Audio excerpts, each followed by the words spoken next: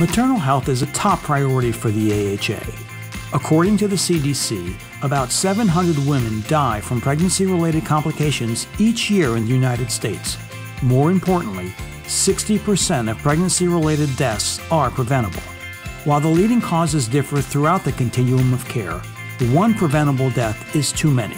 In this tool, you will see videos from field leadership who will share perspectives on the issue, leading practices, and actions the field can take. We can act now. The AHA has championed supporting the health of mothers and babies for a long time.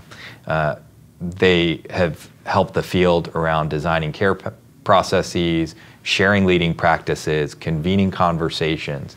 And one of those conversations was around early elective delivery. The field was able to make a huge difference on the rate of early elective delivery with significant decrease at the tune of over 50%. And so that was an element of work where if we come together as a community around an issue, we can make a difference. I'm really proud of the call to action that we're putting forth for the field. The action plan specifically outlines 4 actions. Evaluate and act on your data, examine disparities, engage mothers and families, partner with clinicians and stakeholders in your community.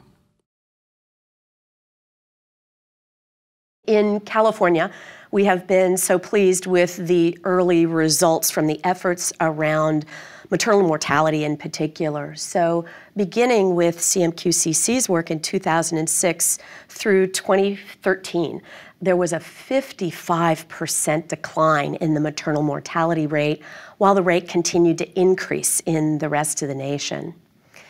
One of the most challenging aspects of addressing maternal mortality for hospitals is, in many cases, it is a very rare event. It happens in 1 of every 10 to 12,000 births, and therefore you can have hospitals who never experience one, depending on how many births they have each year within their hospital. So really helping and training teams for that rare event. One of the other very special things that happened through this partnership and collaborative was we actually embedded physicians within some of our smaller, more rural hospitals who may experience this less frequently, so they could both be prepared and have a better understanding of what to look for and how to ensure a reversal of that maternal mortality trend. Our board and our organization thinks that the issue of maternal morbidity and mortality is one of the most important issues that we're facing. As an organization that has almost 80,000 births a year across 7 states, we consider it an imperative that the health of moms and babies is foremost in front of us. We try to accumulate all the data from all our 7 states. We compare how we're doing, and we try to get the best practices possible across those 7 states, following a lot of the work that we've done in California, particularly to look at standards of care for all moms and babies across our 51 hospitals.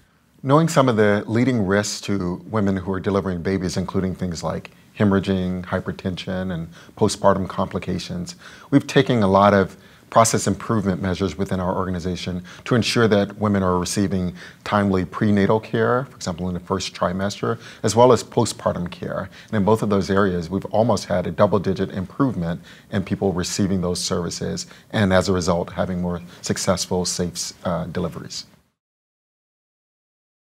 So we know quite well within our system and within our county that there is not equal or equitable access to care. And so addressing those disparities in maternal health is an important role and an important mission for us at Alameda Health System.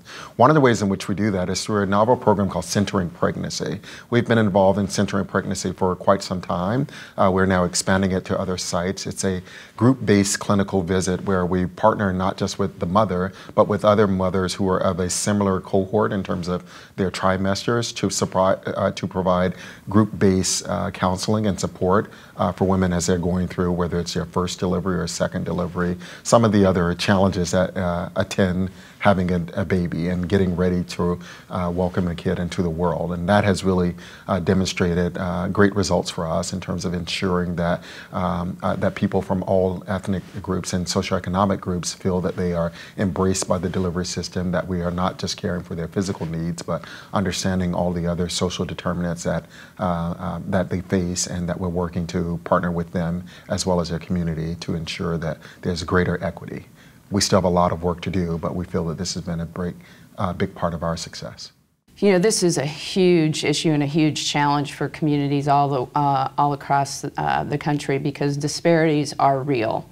And I think we want to make sure that that prevention and good health and wellness are issues that are available to every single woman and every single person in our community. So again, we're partnering with any number of community organizations, including churches and FQHCs and other not-for-profits in Kansas City, so that we can connect these people. And it's not hard to get care. We need to remove the friction and help people know that prevention, their health, should be top of mind.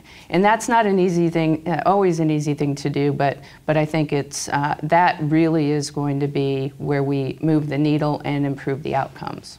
So disparities and bias are an important issue, and as particularly for our organization, we look at the poor and vulnerable patient as our first service. So any technology that we have or any access that we have, our question is, how does this relate to our most poor and vulnerable patients?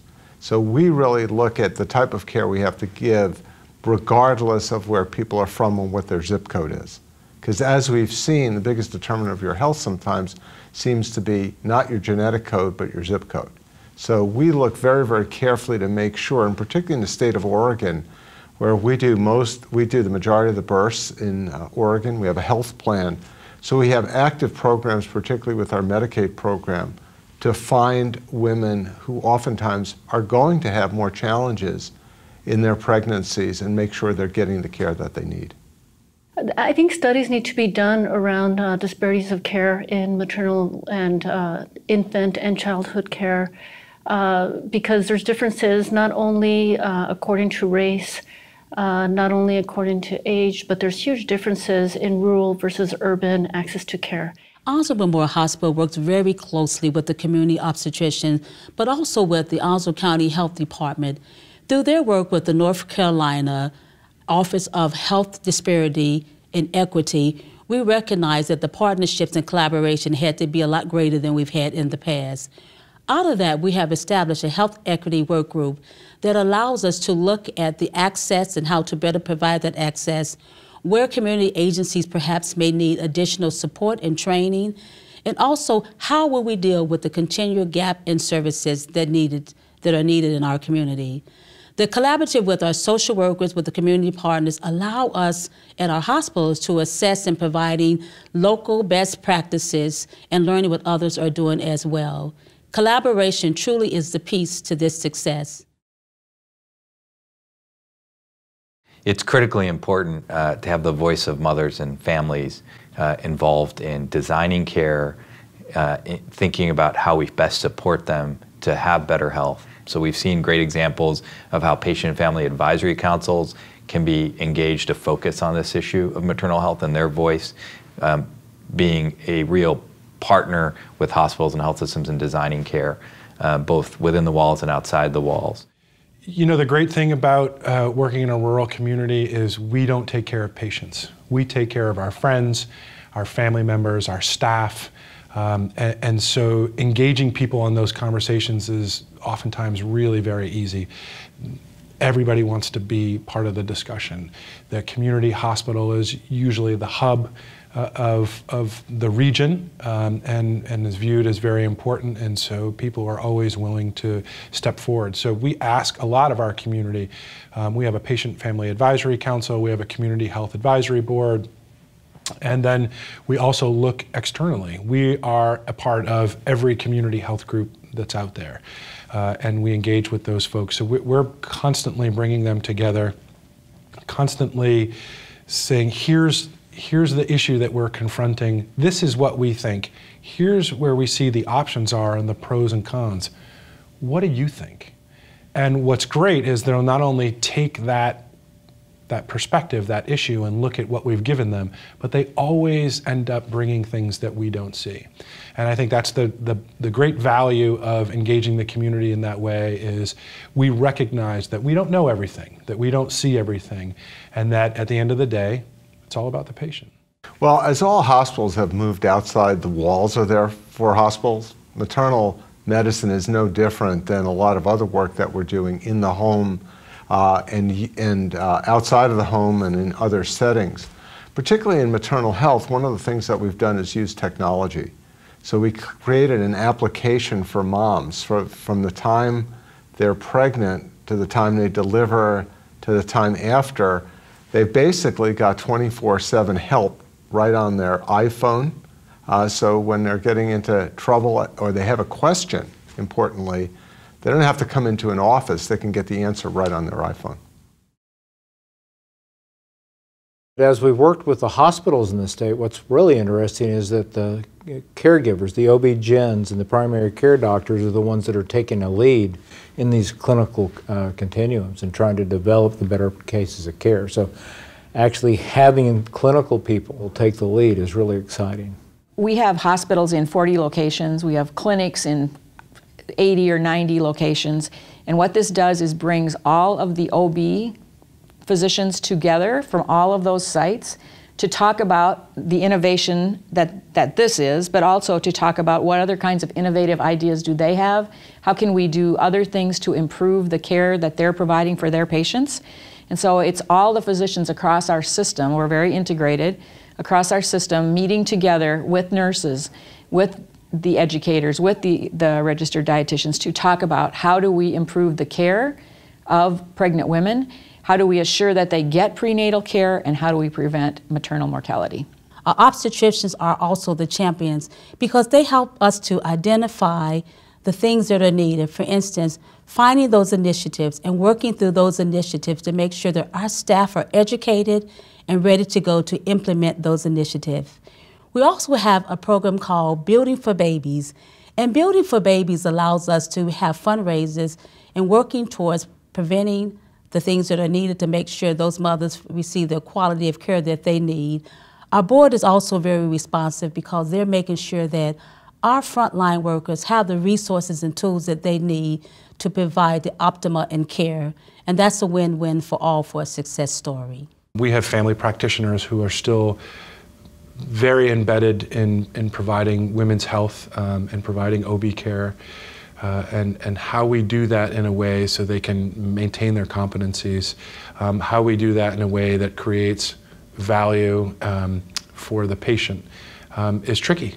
And the model continues to evolve, and I think the most important thing is the people we have at the table.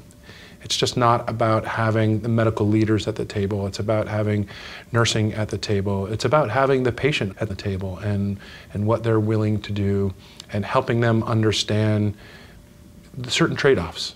So we work with a lot of partners to ensure that we're providing quality maternal services. We realize the old adage, it takes a village, is really important in this space. And so in our local community, we partner well with our local public health department to make sure that we're understanding some of the sort of community-based challenges that our patients are facing, but also what resources are available to them. We partner with like Women's, Infants, and Children programs, or WIC programs around in our area, but they're available around the country. We partner with our leaders in public health at the state level. We work with other organizations that provide resources for social determinants of health. So whether that is, we have a program that works with a local farmers market actually to ensure that we're providing care and nutritional support to expectant mothers and others in the community. We work with entities to ensure or provide greater access to transportation and other services. And just depending on the needs of the mother or the family we're serving, we also have a program that does an assessment of what other sorts of challenges they are facing funding, and we pair them with resources for things like housing even, if that's something that's necessary to ensure that both mom and baby and the entire family are safe. We are so pleased in California that we have an opportunity to partner with the American Hospital Association and their efforts. Clearly, this is not a state-based issue, it's a national issue. And if there is work that we can do to be helpful from our learning, the California hospitals stand ready to partner with the American Hospital Association on their efforts and the continued effort to reduce maternal morbidity and mortality. There are hospitals all around the country that are doing incredible work to try to ensure that there's a healthy birth, mothers have a safe pregnancy, and that they're cared for during prenatal visits as well as delivery and then after they leave the hospital. And so the Better Health for Mothers and Babies initiative asks hospitals around the country to double down on their efforts to evaluate and act on their data, to examine disparities, to partner with mothers and hear their voices and perspectives, and also to partner with clinicians and team-based care and community-based organizations, so that by engaging in those 4 actions that are evidence-based, we know we can make a difference.